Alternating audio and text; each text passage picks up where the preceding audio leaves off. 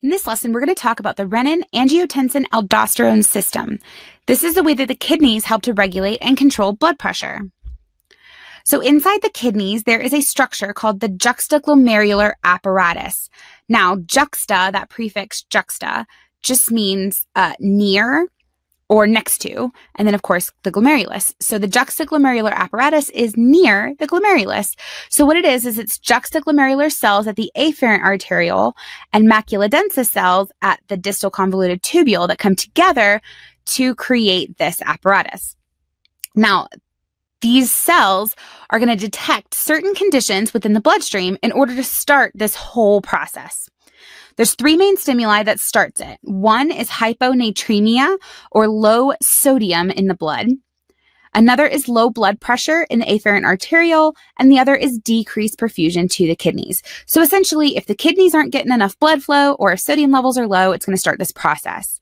So when the juxtaglomerular apparatus is stimulated, it causes the release of the enzyme renin. The release of renin is what then starts this cascade known as the Renin Angiotensin Aldosterone system. So let's look at that system, or the RAAS, in more detail, and we'll look one step at a time. First, we get a stimulus.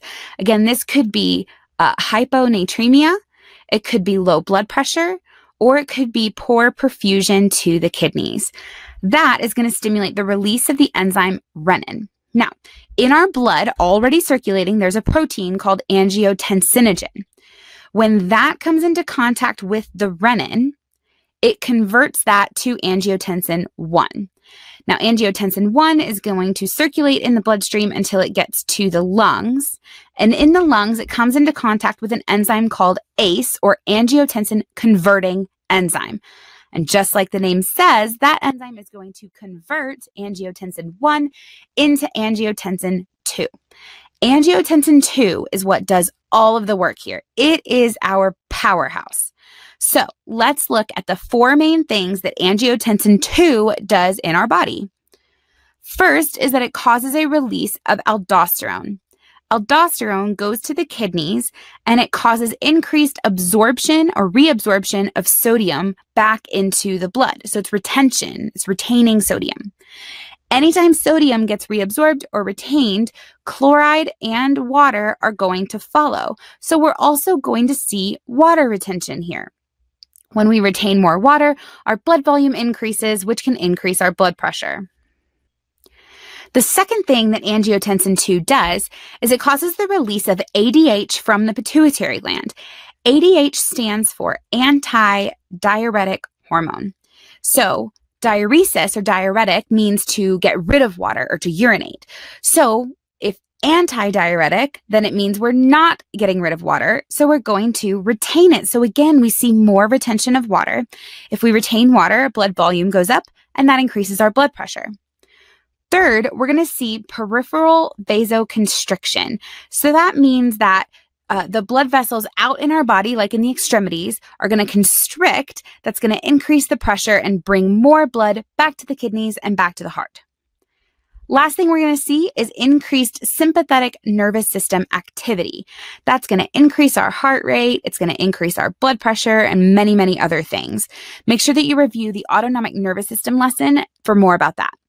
So ultimately, all of these things are going to work together to help increase our blood volume, which increases our blood pressure and helps improve flow to the kidneys. Now, let's remember, what were our initial stimuli?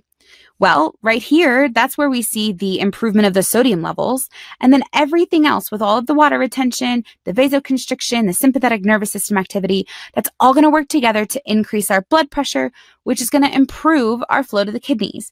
So when these things happen, it actually reverses these initial stimuli, which can actually stop this process so that everything can just level off. So this cycle is happening repeatedly in the body so that we can kind of maintain this normal blood pressure and maintain our normal homeostasis.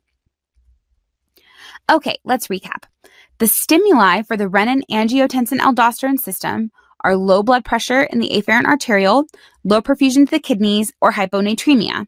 Those things are sensed by the juxtaglomerular apparatus, which stimulates the release of renin. Renin converts angiotensinogen to angiotensin 1, which is converted to angiotensin 2 by angiotensin converting enzyme, or ACE, which is in the lungs. Now, angiotensin 2, that's our powerhouse. That's our workhorse. That's what does everything we need it to do.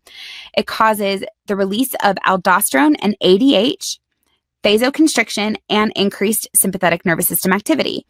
Aldosterone and ADH is going to help with sodium and water retention, and that's going to help increase our blood volume. And then all of these other things together are going to work to increase our blood pressure, improve the flow to the kidneys so that these stimuli can stop and everything can level off. Thanks for watching another nursing.com lesson. Click the link below in the description to watch thousands more lessons over on nursing.com. Also, be sure to hit the subscribe and the little bell to make sure you're reminded when new lessons come out. And if you want to just keep watching more lessons, go ahead and click this video over here to continue learning. Like we always say here at nursing.com, happy nursing.